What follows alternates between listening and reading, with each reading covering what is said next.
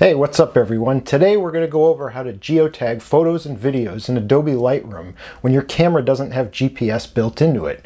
The great thing about this method is that it works regardless of what kind of camera you're using. In fact, even the first digital cameras from back in the 90s will work with this method. And even better, it's infinitely scalable and requires the same minimal amount of effort regardless of whether you're shooting with one camera or 1,000.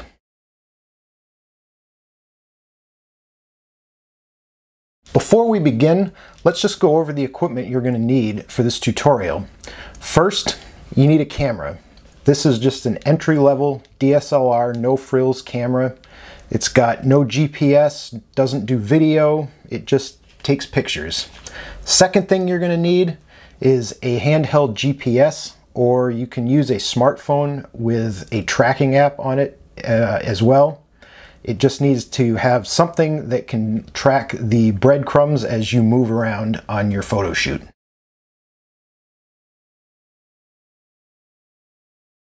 So what are some of the advantages of geotagging photos using a handheld GPS? First off, you can buy GPS units that plug directly into a camera like this.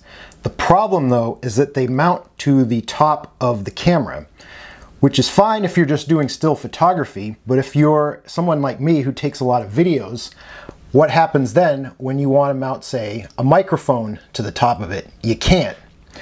The other issue is the cost associated with the GPS units for the camera. Something that mounts on the top here and plugs into the camera, they generally run about $200 or $300 a piece, which if you're only outfitting one camera, it's not really a big deal, but if you've got multiple cameras, that cost can balloon pretty quickly.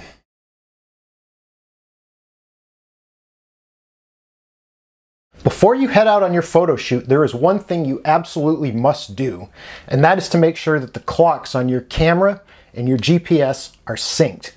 Most GPS units nowadays are like cell phones and can set their own clock, so you want to set the clock on the camera to match the clock on the GPS. The geotag process is quite simple, and it works simply by matching the timestamps between your camera and the GPS track. Lightroom simply looks at when the picture was taken, goes into your GPS track, and extracts the latitude and longitude coordinates from the corresponding timestamp. But before we sync up our clocks though, let's talk a little bit about time zones. If you're only going to be shooting within one time zone, by all means sync the clocks to your local time zone. On the other hand though, perhaps you travel a lot and your travels bring you across multiple time zones. In the past, I've had more instances than I care to admit where I was off on a road trip photographing beautiful scenery when I crossed the time zone and didn't realize it. All of a sudden now, some of my pictures were an hour out of sync with the GPS. Then you have to go in after the fact and figure out which pictures were taken in which time zone. It's a major headache. Trust me, you don't want to do it. To avoid all these time zone issues, all you have to do is sync the clocks to Universal Coordinated Time, or UTC. Also called Zulu time, UTC is the modern standard the world uses to regulate time. From a purely hour and minute standpoint, UTC and Greenwich Mean Time are the exact same thing, but because the UTC is synced to the atomic clock, it's actually a little bit more accurate. If your camera or GPS does not list UTC in its selection of time zones, select London, making sure that daylight saving time is disabled. Alternatively, both Iceland and Dakar, the capital of Senegal, are on UTC year-round. So let's sync up these clocks now. If I go into my camera menu and go down to the time zone and the date here, you can see here, if I can get this right on the bottom there, you can see the timestamp. It says 1907. And if we go into the GPS here, you can see, let me get this going, that it also says 1907. So they're synced. Now that they're synced, let's head out in the field.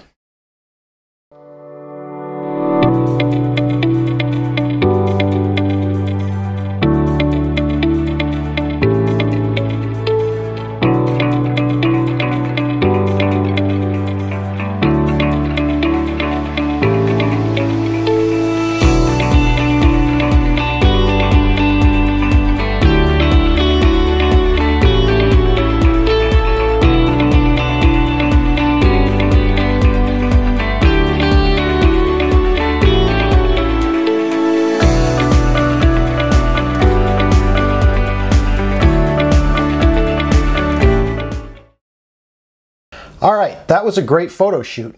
But before we get to geotagging, let's take a second to talk about the GPX tracks that your GPS records and how to read those files and open them and the like.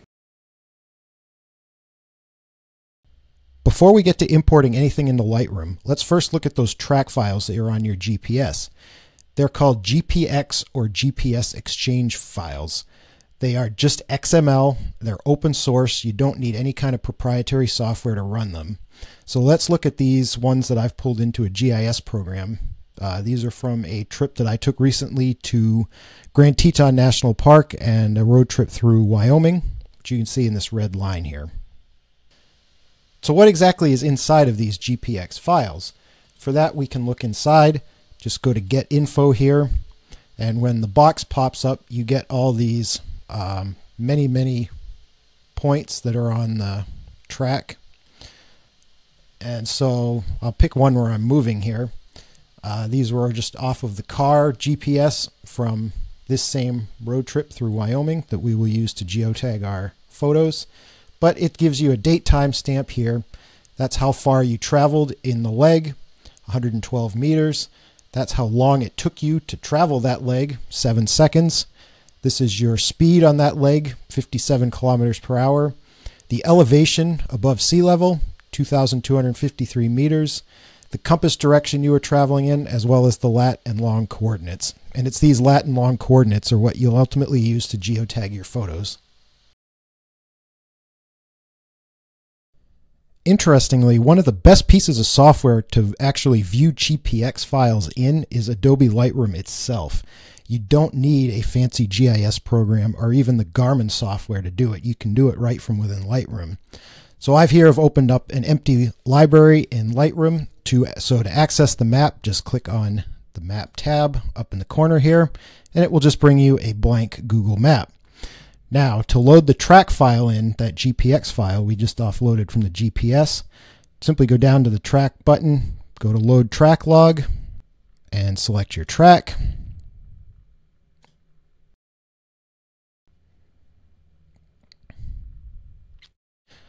So when the track first loads, you may notice this is not what we were looking at. This is not Grand Teton National Park. This is a tiny little stretch of a remote highway in the middle of nowhere in Wyoming. So why is there no track line to Grand Teton or anywhere else?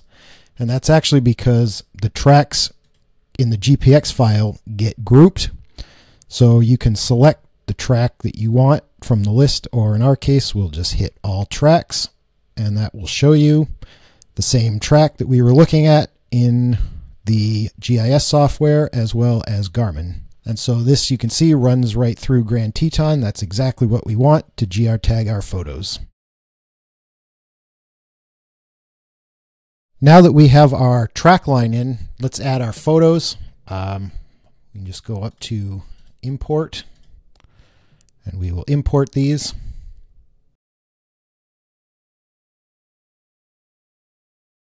All right, now that we have the photos imported, let's just take a quick look at the metadata. This is just picking one at random. If we go over here and scroll down, you can see there's the timestamp there. That timestamp is UTC.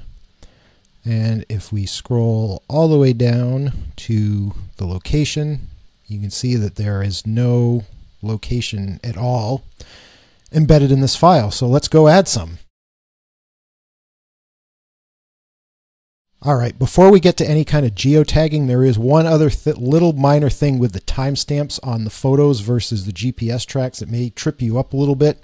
If you look at the timestamp, which is right here, you'll notice that it's got the date and the time, but there's no time zone attached to it. It just has the timestamp with no time zone. However, if you go to the map here and look at the track, you can see that the track does, I repeat, does have a time zone attached to it. And unfortunately, if you're using something other than your local time zone, your computer will actually convert these back to your local time zone when it imports them into Lightroom or GIS or whatever else you're using to view them. So before you sync them to the camera or the pictures, you actually have to convert these once again back to UTC. So if you go back to the track menu and just click Set Time Zone Offset, and there's a real easy way to remember this.